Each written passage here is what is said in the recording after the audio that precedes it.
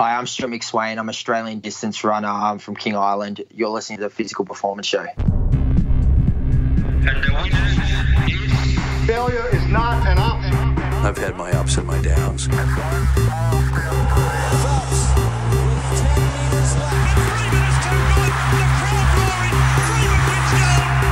think it's an absolutely breakthrough experience. Welcome to the Physical Performance Show, the show designed to inspire the pursuit of your physical best performance. I'm your host, Brad Beer. Listen in as we delve into how the world's top physical performers achieve their success, as well as the highs, the lows, and the journey of getting there. Let's get ready, set, let's go.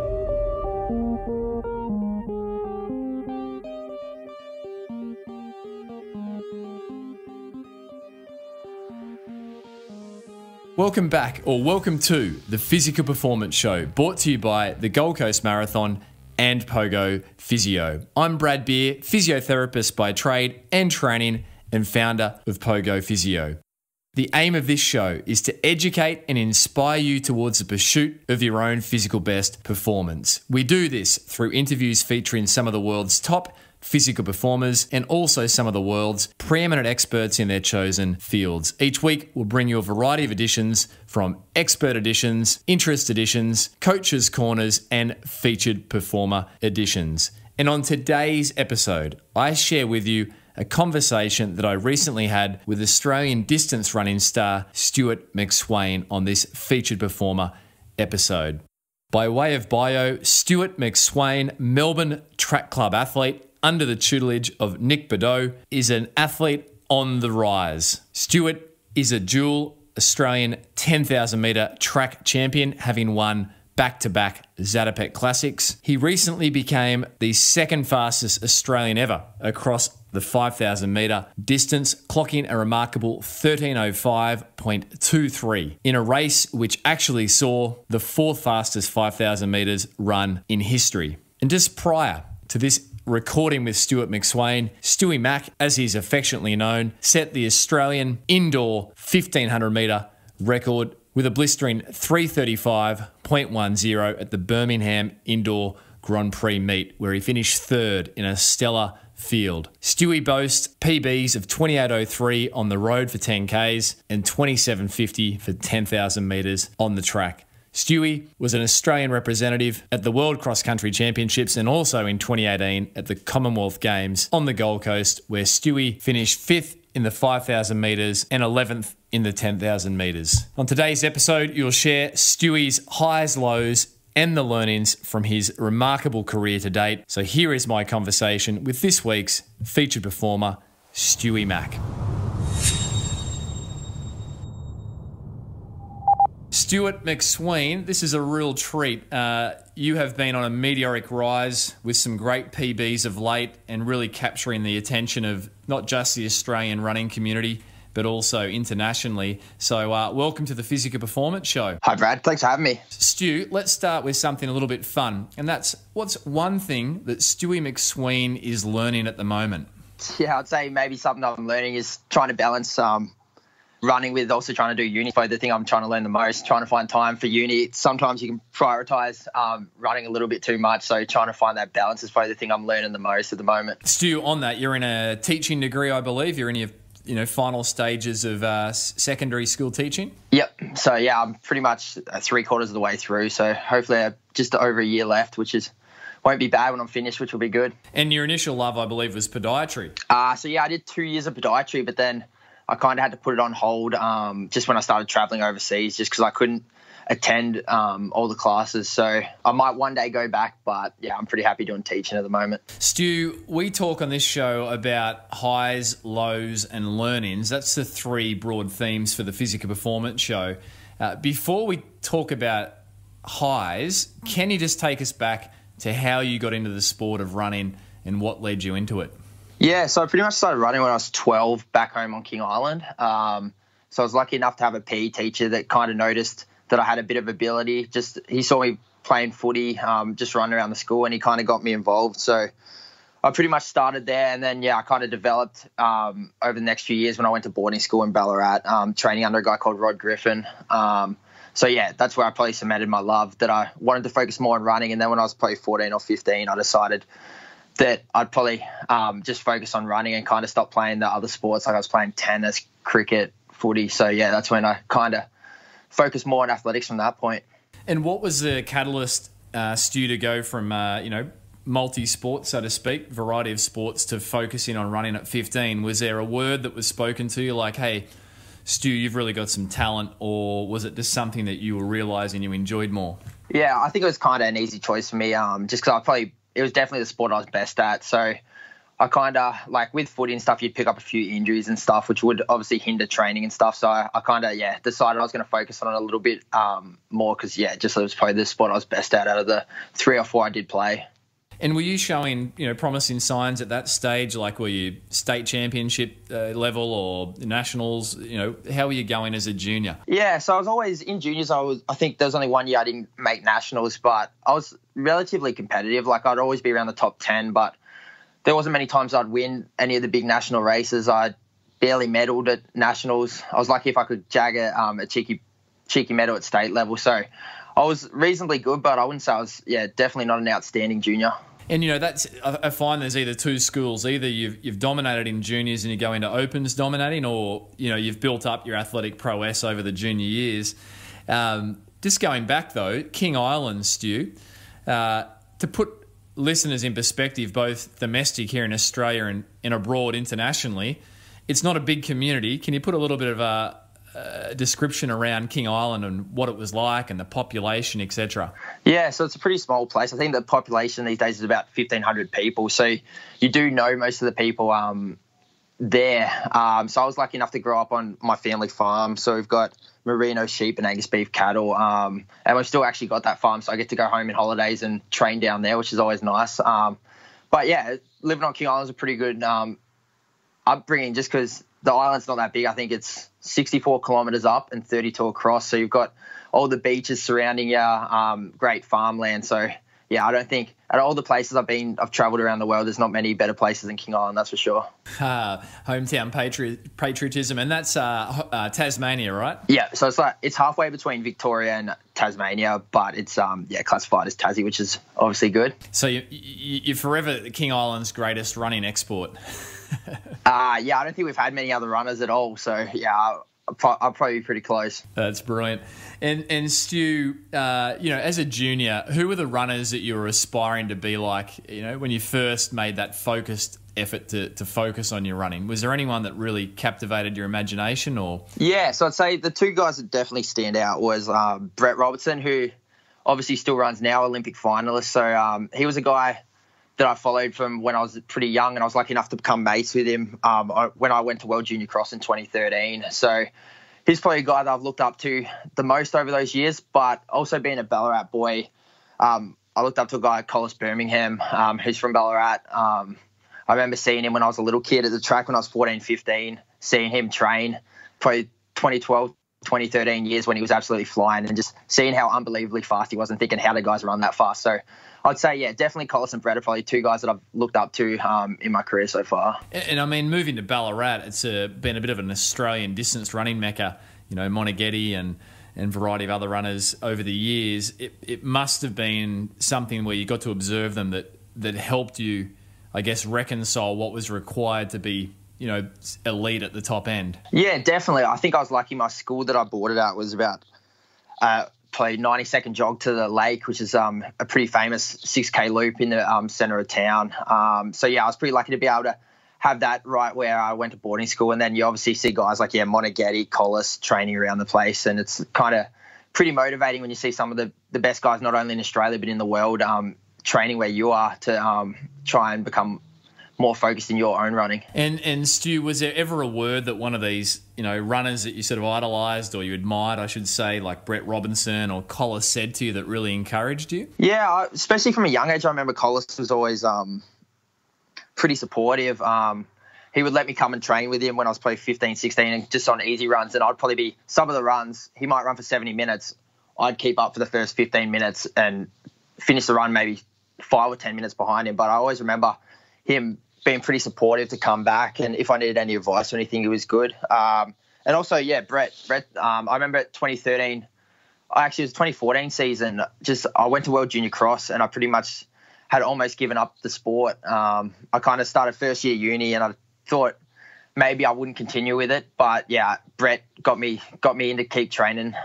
So yeah, he was pretty huge as well, making sure I stayed in the sport once I had left school. And what was it that Brett said? Come on, mate, you got some talent. You can't quit now, or? Yeah, it was kind of. He just said, you obviously seem like you enjoy hanging out with the guys you train with, so he's kind of pretty supportive with me, making sure I keep coming to training, and that's when I kind of found that extra drive to try and see if I could do a little bit, see what I could achieve in senior ranks. And Stu, quitting first year uni, how close did you really get though? Was it just something that you thought, I'm just a bit burnt out, or struggling to manage everything, or not improving quick enough? I mean, digging a little bit deeper there. I'd made my first Australian team the year before in the World Junior Cross team, and it's a big step up going from juniors to seniors, so I think I kind of was ready to focus more on just uni. I just started podiatry at that stage, so there's about 3 weeks where I didn't run before I got back into it, where just probably I wasn't progressing as well as I wanted to, and I kind of had to decide whether I was going to try and give running everything or just live the normal life and focus on uni. So there was probably a 3 week period where I pretty much almost called it a day, but I was lucky to have guys like Robbo around me to try and get me back into it. And I think obviously based on how it's gone since then, it's paid off pretty big. Absolutely, and we want to go there. Just before we throw to some of your recent outstanding form and results, did you grow up with brothers or sisters, Stu, on King Island there? Yeah, so I've got an older sister who's about 3.5 years older, and then I've got a twin brother as well, so who's actually he just finished a podiatry degree last year, so he's doing pretty well. And so is there any running genes through your sister or your twin brother?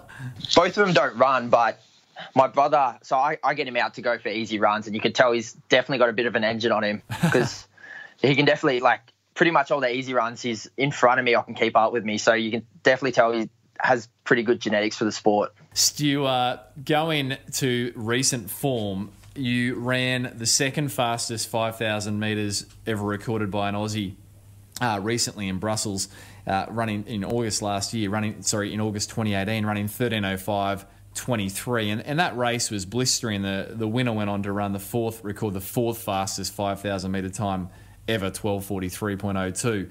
So Stu, just on that performance, I believe that was a huge PB for you of maybe around 14 seconds up from what you ran at the Com Games on the Gold Coast in 2018. So can you take us through a little bit of that and what that race meant to you? So it was a pretty big moment just because it was my first Diamond League final. So it's probably as competitive a race as you ever get. It was I'd run really pretty fast over 3K. I'd run pretty fast over 1,500, and I kind of hadn't nailed the 5K time I thought that I should have been able to run by then. So I was kind of hopeful going into Brussels I could run a big, and to come out and run 13:05 was obviously a pretty big moment, especially it was so late in the season to be able to keep my form throughout the whole European season and be able to close it that way in such a big race was, pretty special. And Stu, you certainly won a lot of Australian accolades for that performance, and no doubt grabbed a bit of international attention as well. But I think I've heard you say you were clock watching, and you actually took a tumble, and you went from the elation of a PB, a substantial PB, second fastest 5,000 metre ever recorded by an Aussie, behind former guest of the show, Craig Mottram, to on the ground with a dislocated shoulder. So what happened, and then what followed after? Yeah, I was obviously pretty tired running at that pace, and I was in a group of about 2 other guys, and I was trying to go on the outside and sprint round them by also watching the clock, because I knew I was close to that pretty magical 13-minute mark. So I was kind of just watched it tick over 13, and I kind of forgot to run and kind of clipped my foot on my spike on the track, and took a pretty bad tumble crossing the line. So it kind of went from the excitement of running a PB to I was in pretty bad pain for that next 20 minutes when they were trying to get my shoulder put back in, because I think it took them about 8 or 9 tries to finally get it in. So that 20-25 minutes until they got it in was probably one of the most painful moments of my life. Is that the first time, Stu, you've dislocated your shoulder? Yeah, it was. So I wasn't sure the process. So it happened, and I was like, I thought I might have a break in my elbow because I just couldn't move the whole arm. And then I was kind of unsure what was going on. And then they're like, oh, you've definitely dislocated your shoulder. So I'm thinking, oh, it'll be easy. They'll just be able to put it back in one go. But then, yeah, once it took 8 or 9, it wasn't great because you're just in a lot of pain. And then once they get it back in, you obviously start feeling a lot better pretty quick. Yeah, it's a traumatic injury. And Stu, you've recovered very well from that to just very recently, whilst overseas, record the Australian indoor 1,500 metre record. So can you take us through? It's 3:35.10. You finished third in the Birmingham Indoor Grand Prix meet there in England. So what has that done for your confidence and your belief, and what did that result mean to you? Yeah, that was obviously a pretty big result for me. In the race, the world record was broken, so I kind of got on the pace early. 2 guys were going after that 3:31 indoor world record, so I kind of hung on for about 950 to a K of the race, and then found the last 500 pretty tough once those 2 guys got away. But yeah, obviously to break the indoor record was pretty special, and to break a guy I train with who is obviously a world-class athlete, Olympic finalist, Ryan Gregson, was a special moment. But yeah, it was probably you never know when you're going to be in a kind of race where world records broke. So it was pretty crazy circumstances to be in, really. What time did you loop through that first 1,000 metres in? It was just under 2:23. So it was either 2:22 high or maybe 2:23. So yeah, they were definitely, I think the leaders went through in about 2:22 flat. So I think, yeah, they were definitely moving. Unbelievable. And at the end of that, did any of these guys, because there's only 2 in front, and I believe the pedigree of those athletes is quite remarkable. I think the guy that obviously got the world record's the fastest ever now, and the other guy's third. And the guy's record they broke, Hisham El Garouj, is arguably one of the greatest ever, probably the greatest middle distance runner. So it just shows how good those 2 guys were when they completed the race in Birmingham. And did any of these guys, comment to you in any way, or they just leave you to your own devices after the race? Yeah, kind of everyone goes their separate ways. Especially the guy that broke the world record. I think he did a couple of lap celebrations, so you don't really see him too much after the race. But you certainly announced to the world that you're a force to be reckoned with. And I was amazed at your 1,500 metres speed. I've always thought of you as a 5 and 10,000 metre guy. So is it surprising to you that you're getting these sorts of results across the 1,500 metres? It's a little bit surprising, I guess, but to be a good 5K, 10K guy, you've got to be pretty good over 15 as well, because they run low 50 last laps in most of the big races. So you've kind of got to be good at 1,500. But I think I've always felt like I've had a bit more speed than what I've probably been able to show in races until last year. So, yeah, I'm definitely looking at running a lot more of the shorter stuff. I think it's a lot funner when you're only out there for 3.5, 4 laps compared to when you're out there for 25 laps. So I'm definitely looking forward to trying to run a lot more 1,500 miles in the next 12 months. So but taking on the trip will be a difficult task, 1,500/mile, 5,000 and 10,000. So I guess you're just going to have to find your way. Yeah, exactly. I think that depending on how the European season goes, I'll try and make a decision what I'm going to focus on towards the end of the year leading into World Champs. And you're the Australian champion running 27.50 at Zatopek there. So you're really announcing yourself as a serious force, Stu. Yeah, I think obviously going back-to-back national 10K was pretty special. I think it shows that I've got pretty good range from 1,500 to 10K. A kind of meet like Zatopek, you get a lot of your family and friends there, so you want to make sure you're performing pretty well. So you always have a lot of motivation going into those kind of races. Stu, you joined Melbourne Track Club, or when did you first connect with Nic Bideau and the Track Club? Yeah, so it's pretty much, I trained with him a little bit at the end of 2015, but I probably officially joined at the start of 2016. So I've been lucky enough to be training with the group for probably almost 3 years now. So yeah, I feel pretty privileged to be able to do that. And what's probably the biggest learning you've taken from surrounding yourself in such a high performance environment? Yeah, I think beforehand you don't really realise how hard guys actually work. Like, I think before I joined the group, you kind of underestimate how hard guys like Brett Robertson, Ryan Gregson, Collis Birmingham actually work. And the 1%ers they do behind the scenes, you think they're just out running. But when you start training them, you realise all the little things they do, like recovery, they're monitoring their diets, the gym work. So that's probably the biggest eye-opener, really, when you see how much work goes behind the scenes. It's not just the running for the top guys. So prior to joining, surrounding yourself with the crew or the team, your perception was that they're just mega talents that do some training, but you've been surprised with what goes into it. Yeah, exactly. I don't think before I joined the group I'd even touched any weights. I didn't realise it was probably a thing I needed to do. So seeing those guys like Greg and stuff, they're doing weight training 2 or 3 times a week, you start to realise how hard they actually work, and that's why they're the best, because they're willing to go above and beyond what other people are willing to do. And so have you now added strength and conditioning to your weekly program? Yeah, definitely. So I'll normally do it, 2 or 3 times a week as well. And for how many years have you been now doing that, just since Melbourne Track Club days? Yeah, since pretty much I joined the crew. Nic was like, you've got to get a lot stronger. So yeah, from that I've slowly progressed. I'm still not great, but I'm getting better at those little 1%ers. What makes you say, Stu, you're still not great? I think anyone who's watched me in the gym knows I'm not good. They're definitely the worst in the squad, but my own personal progress, I'm getting a little bit better each year. So I'm just trying to keep ticking away at it, and hopefully it will result in some better race results coming up as well.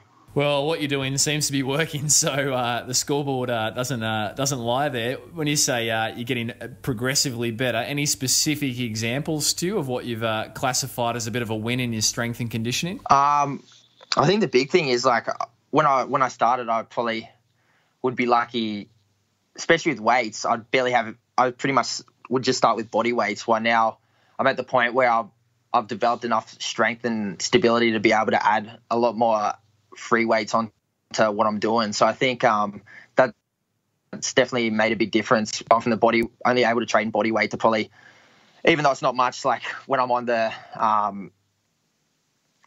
when I'm doing squats or something, I might be able to do 50 or 60 kilos now. Why back in 2016 I would have been lucky to be able to lift the bar.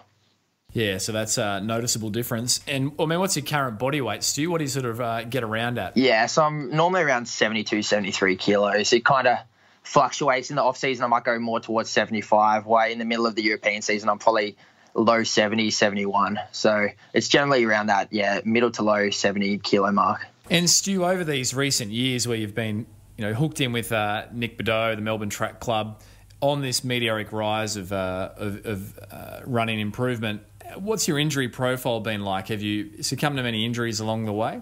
Yeah, so I've been lucky. I haven't had many major injuries, but just being the kind of guy I am, I'm kind of, tall, lanky guy. I do get a lot of niggles, so I've had a bit of trouble just with Achilles, knees, but I've kind of got better, especially since joining Nic, at being able to listen to your body a bit more, and also do those 1%ers that's going to try and stop injuries happen. So I think that's definitely helped me over the last 12 or 24 months in regards to trying to stay healthy for major periods of the year. And can you give a specific example of how you've gotten better at listening to your body? Yeah, so I think it's easy when you're a bit younger. You kind of have a little bit of a niggle and you're probably afraid to miss maybe a day or miss a couple of runs. If you're just only a little bit sore, you're probably more inclined to push through it. But these days, if I've got a little niggle, I'm happy I'll miss a run, I'll miss a day or two of running, just because you realise the bigger picture that, a day or two is not going to matter at all, compared to if you do get a bad injury from trying to push through it, it's going to make a big difference for how you perform in the season. So it's kind of just a bit wiser. You're kind of looking bigger picture instead of just short term, trying to focus on just making sure you're hitting all what you want to do in training, etc.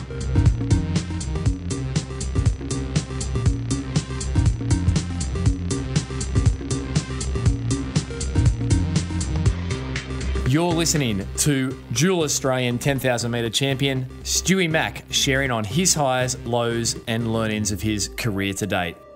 Support for today's show comes from the Gold Coast Marathon. Just like the Physical Performance Show, the Gold Coast Marathon encourages runners of all ages and abilities to push their boundaries and strive to complete a personal challenge. The Gold Coast Marathon is held annually on the first weekend in July and is a must-do event for any budding athlete, weekend warrior, or family looking for a challenge to complete together. Run for the good times at the Gold Coast Marathon. Visit goldcoastmarathon.com.au.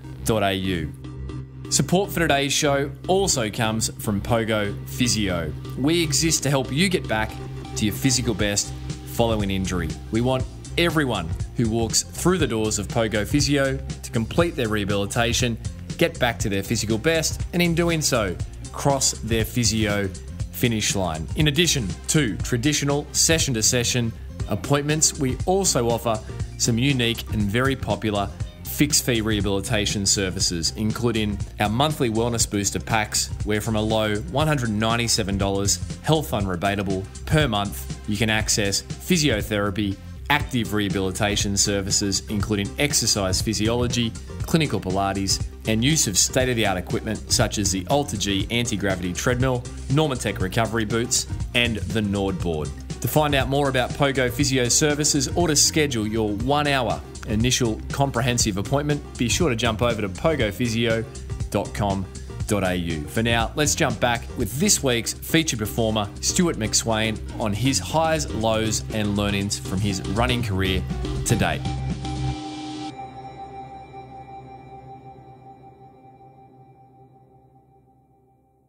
Stu, in terms of outsiders looking in, we hear of your times, 13:05, 5,000 metres, 3:35, 1,500 metre indoor, going through in a low 2:20, 1,000 metre split. And, to a mere mortal runner, the mind boggles. And we just attribute it to mega talent, like you did, I guess, prior to connecting yourself with some peers there at Melbourne Track Club. But can you put us in broad brushstrokes of what a typical training week would look like for you in terms of structure? Obviously, your load's been adjusted through the year depending on championship preparations, etc. But what does a sort of typical week look like for Stewy McSweyn? Yeah, so it's pretty simple. Most of my weeks are pretty similar. Yeah, unless I'm in racing season, then you obviously cut it back a little bit. So pretty much on a Monday, I'll do 2 runs. So I do a 50 or 60-minute run in the morning and then a short run at night. Tuesday, I'll do a track workout or just a simple 8 by 1K, longer reps, gym during the day and then another run at night. Wednesday, I'll do 2 easy runs. Thursday, I'll do a threshold run. So we probably do about 9K at heart rate. Or it can vary depending on the time of season. Another run in the Arvo, and then Friday, I'll just do a really light jog. That's kind of my recovery day. And then Saturday, we'll do hill reps or threshold work in the morning, and then I'll do another run, and then Sunday's just a single training session. I'll do a long run. So that can vary from 90 minutes to 2 hours if I'm trying to get ready for a 10K. Yeah, no, got it. So that's the general structure. And I mean, mileage or volume, which isn't everything, but just to put us in perspective, what does that sort of range from, Stu, at the moment, this stage of your career, which is still, the formative years in many ways? Yeah, so I probably run between 150 to 165, 170K, depending on the week. What I've kind of found is that's kind of the good balance zone for me, where I can definitely get in good shape training that much, because I've kind of found if I start trying to push it too much, I just get too tired and my sessions aren't as good. Because that's probably what I found is that the most important part of me is those 3 session days. The other days, I just try and get through them easy as I can, just recover, because if I'm pushing those off days, or I'm running too far on those off days, it means my sessions aren't as good, and that's when I probably aren't getting to the level of fitness that I'm aiming to. So you'll, if I heard correctly there, Stu, you'll adjust those off days to make sure you really hit your on days, your hard days. Exactly. Yeah. Stu, before we throw into a performance round and pull out some learnings, let's just touch on athletic high and athletic low. So, of all the things you've achieved, Stu, what would you rate as your greatest achievement to date? Yeah, probably what I'd say is one of my greatest achievements was the European season I had in 2018. I feel like for 3.5 months there's only really one race where I wasn't at least satisfied with. So probably being away from home, it's never easy, but being able to consistently perform at to a level close to or above what I was trying to do was probably the big high for me for that 3.5 months. And then obviously at Homecom Games last year was another big one. Just it's not often your family and friends get to watch you on TV or are live and get to watch you. So that was also a pretty special moment for me. Stu, what's been the darkest day in your athletic career to date? Yeah, as we mentioned before, I'd probably say the couple of weeks where I had stopped running. I'd probably things weren't going as well as I was hoping. And obviously uni started to take over. So probably those 3 weeks when it's kind of you're questioning whether you still have have the same love for the sport, whether you can prioritize it over other stuff like hanging out, partying with friends when you're 18. So that was probably the toughest those 3 weeks. But yeah, other than that, I've been lucky. I've got a good support crew. So over the last couple of years of running, I haven't had too many bad days. When you're traveling around the world with mates, it's not too bad. Yeah, no, fantastic. And Stu, just before we throw this performance round, in terms of athletic prowess, there's, people would look at you and say you're a good runner, but then there's also that delineation about being a good competitor. And I actually threw to your coach before we pressed record today, and I said, is there anything that you'd specifically feel would be really valuable to ask Stewart about? And your coach Nic commented that ask Stu about the difference between being a good runner and a good competitor. So over to you, Stu. Yeah, I think the big thing is at the top level, there's not much difference between ability. The top 5 at World Champs, Olympics, they're all good athletes. They're all fit enough to beat at the bell lap. Most of the time, it just comes down to who wants it more, who's willing to try and push harder than the other, who's willing to take a risk. And I think that's what you see at a lot of the majors in recent years. You've seen guys be as good as Mo Farah, but probably not have the same competitiveness, willing to make sure they're not getting beat on that day, even if they're not feeling their best. So I think, I think obviously competitiveness and being able to find a way to perform, even if you're not feeling your best, is probably pretty key for if you want to be a world-class contender. What do you think drives those that want it more, Stu? A lot of it does come down to self-belief, but I think it's a willingness to refuse to give in. Like everyone's in pain on that last lap of a race, so everyone's hurting, but it's just a willingness to push yourself harder, not give in. Obviously makes a big difference when the medals and the winner of races are being decided at the top level. So when you're running the 5,000 metres there in August 2018, it's going to be the 4th fastest 5,000 metres on the track ever recorded, and it's a blistering pace. What's going through your head, Stu, when you're redlining, but you're on for a PB if you can just stick with it? What's the internal dialogue like for Stewart McSweyn at that stage? Yes, so I was probably thinking, there's obviously quick. I think I went through in 7:50 through 3K, so I was like, the pace is on. But it's kind of I was trying to focus, because it's easy to be like, you're going to smash your PB today. You probably don't have to push as hard, but you kind of got to be still thinking that you never know. The chance to run a low 13 or to break 13 might never come again. So I was kind of had that in the back of my head that I was going to give it everything I had. Just because it's easy to kind of think in the future you might get better chances, but you never know if that day's going to come. So if you get the right moment and you're in it, you got to try and focus on that moment and try and see if you can do it there and then. And obviously you focused on that moment and achieved the result. Yeah, exactly. So obviously it came together pretty well for that race. Is there times you can reflect on, Stu, where you didn't feel like you focused on the moment and it didn't come together in racing? Yeah, there's definitely races where you're not feeling well, it's easy, or you're not going to run a PB, or you're having a bad day, you're not going to run a result, where it's easy to try and switch off, be thinking about other stuff while you're out there running. But it's kind of those days you got to work out what happened there and try and use them to try and make sure it doesn't happen again. So that's why you try and forget about those bad ones, but you try and also use them to try and make sure, you're improving next time you step out on the racetrack. Is there any one race that sticks in mind, Stu, as a race that you just look back and go, I learn a lot from that, I don't want to do that again? Yeah, so in my European season last year, I think a big one was I raced a 5K in Italy. I was coming off winning the Birmingham Car Mile, so I think the race was 5 days after, and it was between the Diamond League final and after winning Car. So I knew I was in shape. I probably thought that I would just be able to walk into the race and perform well, and I had a pretty poor performance. So I kind of knew going to the Brussels 5K Diamond League final, I had to be ready to perform well, because I probably let it slip after celebrating winning Birmingham too much. So that was kind of where I had a bad race, but I was able to use it as a bit of motivation and a learning experience. And then obviously it paid off about 6 days later in Brussels in the when I ran my 13:05. You're listening to Stewy Mac, Australian dual 10,000 metre champion, sharing around the highs, lows and learnings of his running career to date. If you missed last week's episode, it was an expert edition featuring high-performance consultants to some of the world's leading sporting organisations and teams, including Manchester United and the Chicago Bulls, Dr. Tim Gabbett. Dr. Tim shared around all things load management and why training harder may in fact be training smarter. Here's a little snippet of what you missed. Load is essentially the external work that we do. So it could be the distance that you run, it could be the weight that you lift, it could be the number of times you throw a ball. That's external load. We then have internal load, which is your response to that external work. So it could be the physiological response, for example, your heart rate. It could be your psychophysiological response, so your perception of effort. It could be your biomechanical response, for example, your joint load.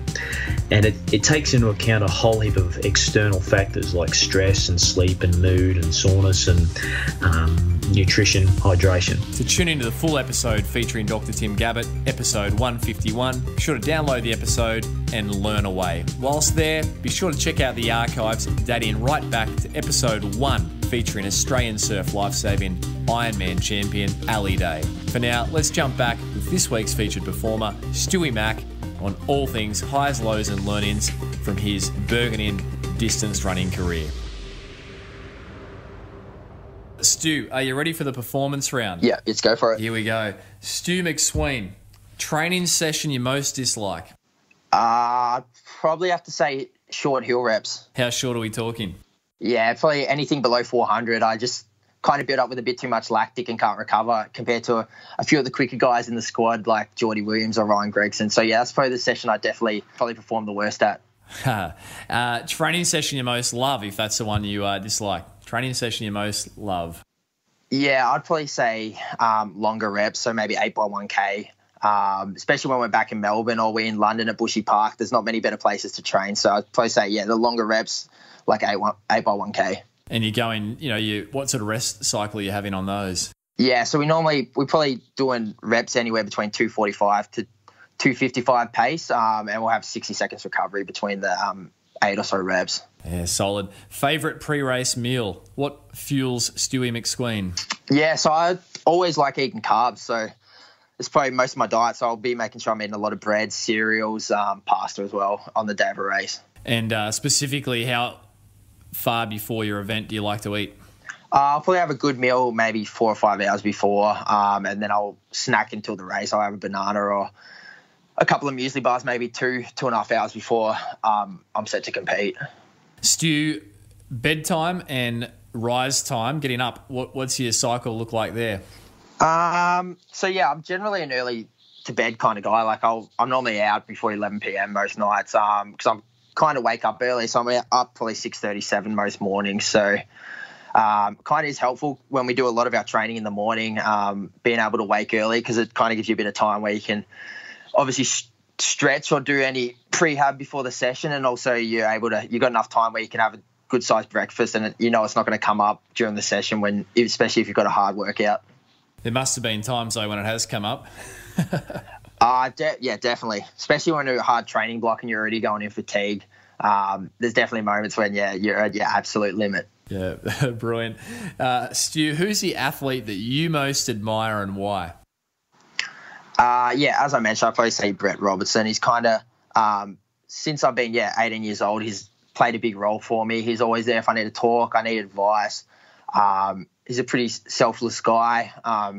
If there's anything he could do to help you, he'll make sure he does it. I'd probably say he's been the biggest guy that's helped me the most so far in my senior career. Who's the toughest competitor you've ever raced and why, Stu? I'd probably say, domestically, I'd say Brett Robertson. I think whenever you step on the track against him, it's going to be a hard run. There's no way he's going to leave it to a kick finish. So, it's going to be obviously a hard race. But probably another guy I'd say on the international scene is probably Paul Chalimo, who's an American guy. He's just a tough competitor.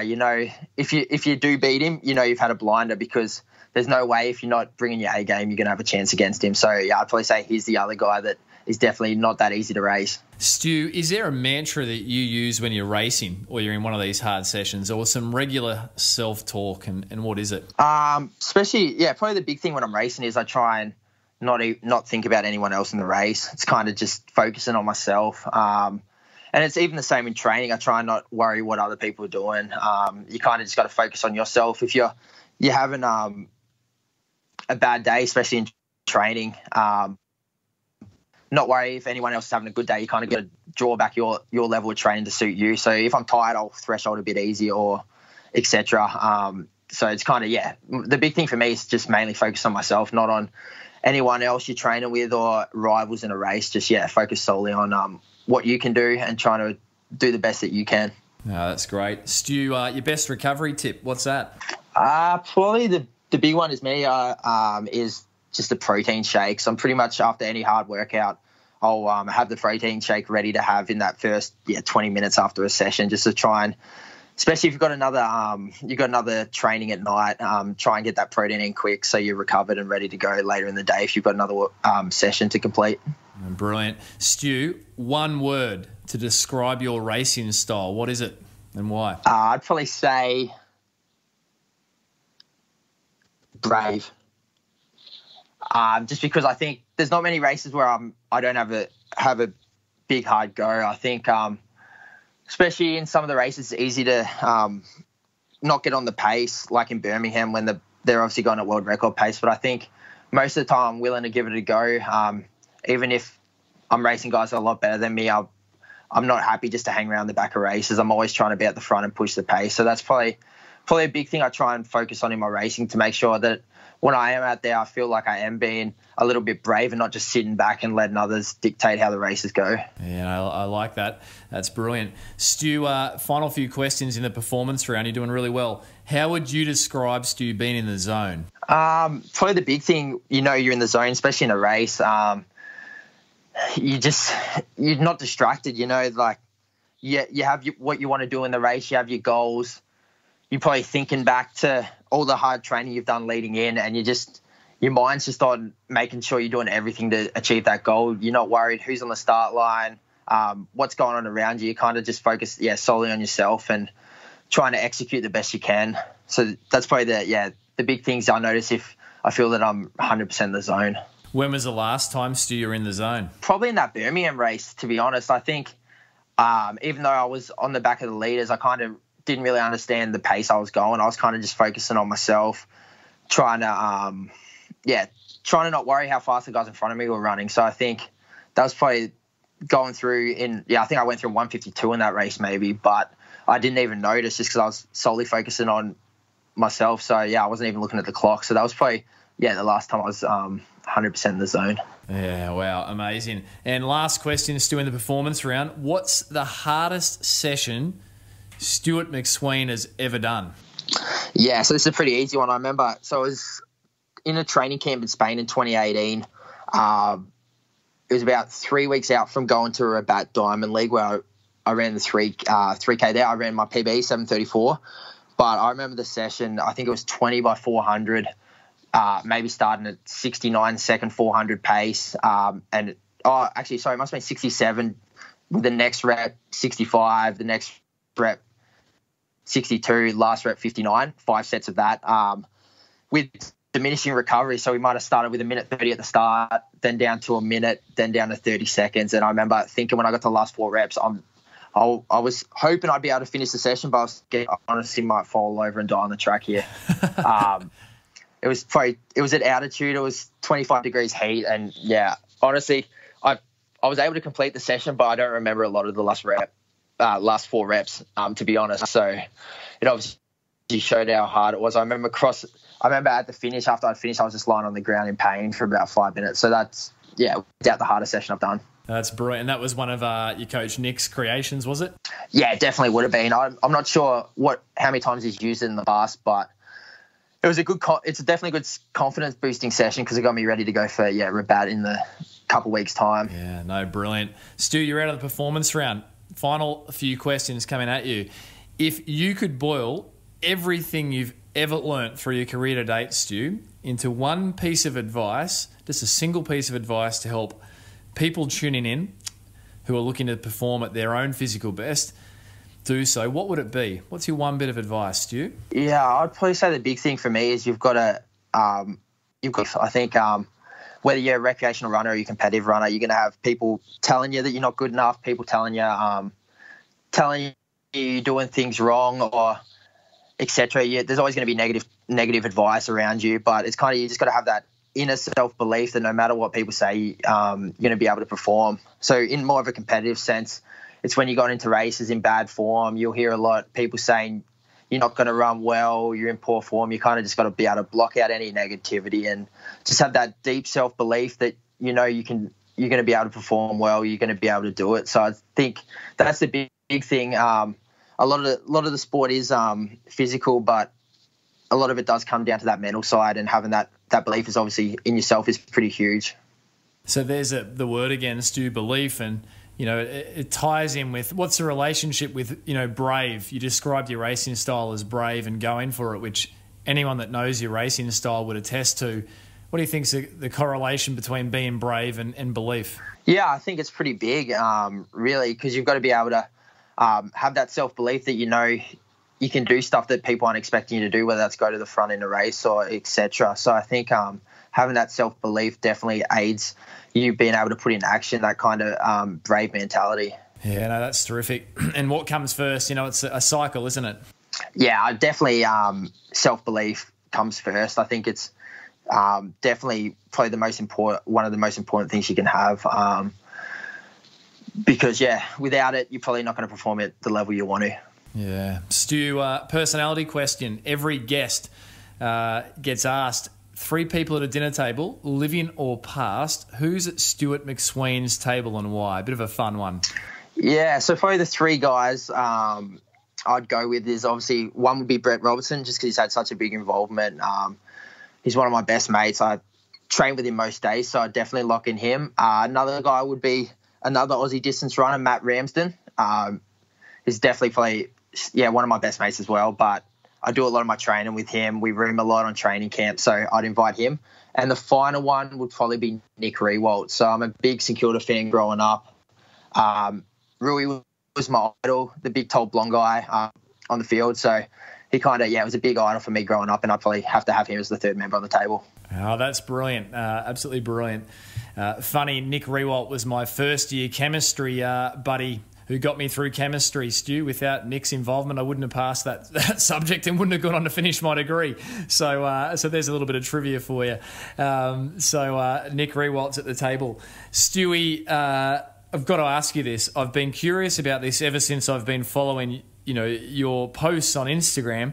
Hashtag beans Inget. I don't even know if that's the right way to pronounce it. I don't know if you're at liberty to share what that means or if it's an internal thing that it's just for yourself and your teammates, but what's that one about? Yeah, so, it's pretty good pronunciation. So the hashtag's Beansinget.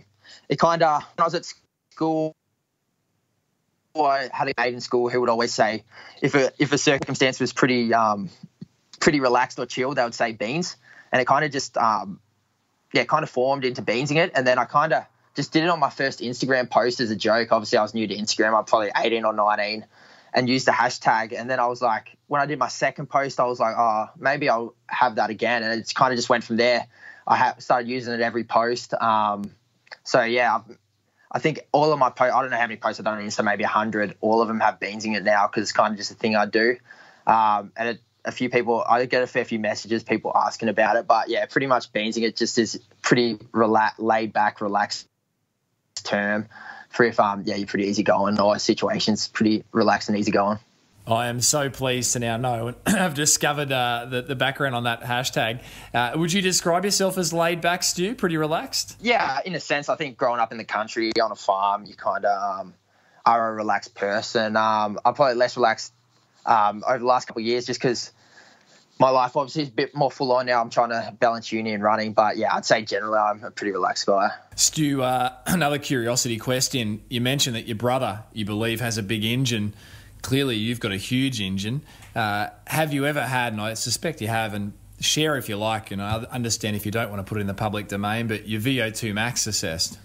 Yeah, I'm not sure what it is. To be honest, I haven't really had it properly tested, but I think it would be pretty high just because I'm obviously aerobically strong. But, I'm honestly not sure. Yeah, no, certainly. We could all assume that it's an enormous figure. Stu, every guest of the show issues listeners with a physical challenge for the week. So what's Stewart McSweyn's physical challenge of the week going to be for listeners? I just think that my physical challenge will be to try and get out for that extra ride, extra run, whatever, one more time for the week. I think it's like when I run with my bro, he normally does 2 or 3 runs a week, but when I'm back in Melbourne, I'm probably getting him out doing 4 or 5. So I think that's why he gets a lot fitter when I'm back training with him. So I think if you can get out and do that one extra run, one extra ride, it will make a big difference to your fitness if you're able to do that week in, week out. So just add in one extra run in addition to what you're already doing. Yeah. Brilliant. Stu, finally here, a few rapid fire questions. Finish this sentence. The most important thing in life is? I'd probably say family. What drives you to work hard, Stu? Probably goals and motivation to try and achieve what you think you have the ability to do. Where does pressure come from? I'd say internal and external, but I'd say the most important one is internal pressure to try and force you to achieve your goals. And finally, Stu, what mistakes are you afraid of making? Probably the big one is not learning from past mistakes, really. Not using a mistake to try and fuel extra motivation or try and improve in some way. So that's probably the big one. Brilliant. Stewy McSweyn, thank you for your time today. You have a wealth of learnings and an inspiration to share with us. So thank you. And what's next for Stewart McSweyn?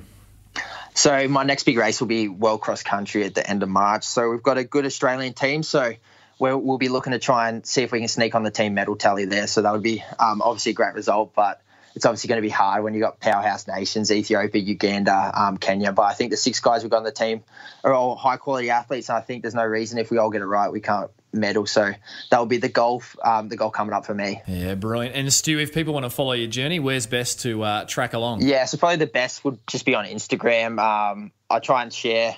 If anything big happens, I'll make a post and chuck up a photo. So just at Stewy_Mac3, you can grab me on Instagram. Brilliant. Stu McSweyn, all the best for the remainder of the year. Awesome. Thanks a lot for having me, Brad.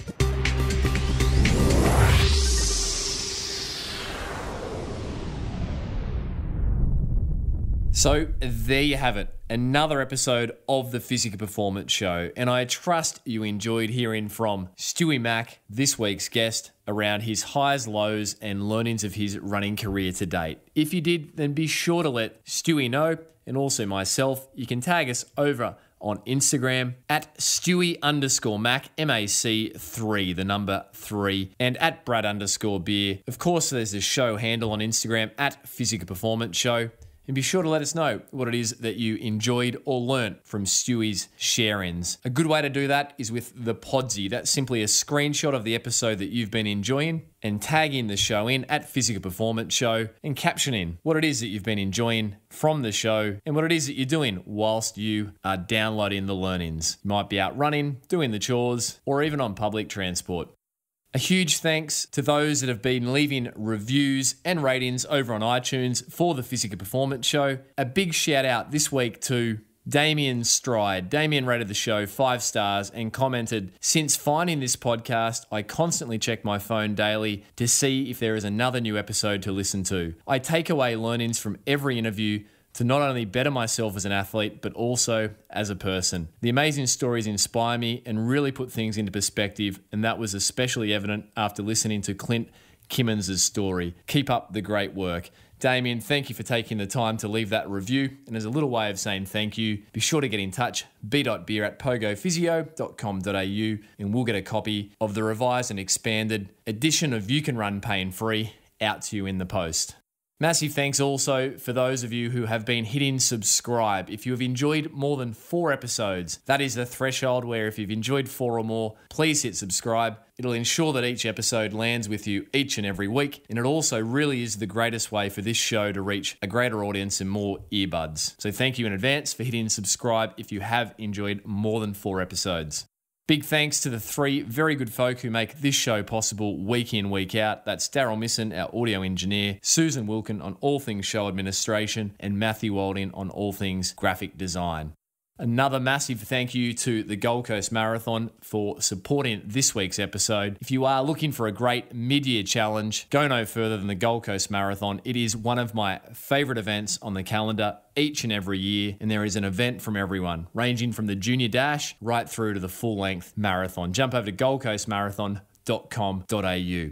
If you're into running, and I suspect you may be after listening to today's episode, and you'd like to get your hands on my running bestseller, You Can Run Pain-Free, now in its revised and expanded edition, be sure to use the promo code over at pogophysio.com.au to receive 50% off your hardcover book by using the promo code POGO, that's capital POGO 2019, the numerics 2019, POGO 2019. And coming up on next week's episode 153 of the Physical Performance Show, I'll bring you an expert edition on all things running shoes, featuring two of the world's preeminent sports podiatrists, Paul Griffin and Simon Barthold. Simon Barthold's bio is really like few others in the world of sports medicine, in particular podiatry. Simon has been a sports podiatrist at 4 Olympic Games. In 2014, he was the consultant podiatrist to the Port Power in the Australian Football League. He's been an editorial board member for the Journal of Science and Medicine in Sport and the Australasian Physiotherapy Journal. He's a well-credentialed and revered biomechanist and researcher. He's also been the consultant podiatrist at the Australian Institute of Sport, Cricket Academy, the British Cricket Academy, and the Indian cricket team. There's very little that Simon Barthold hasn't done in the world of podiatry, and his colleague Paul Griffin both an also remarkable professional bio. And on next week's episode, we pull the running shoe apart. We explore recent trends. We look at the best ways to determine the right shoe for you, what sticks and what doesn't. We talk about the future of shoe manufacturing. It's a real deep dive into all things running shoe related, so be sure to be tuning in next week to that expert edition and three-way chat with Paul Griffin and Simon Barthold. Until then, keep pursuing your physical best performance. I'm Brad Beer, and this has been the Physical Performance Show.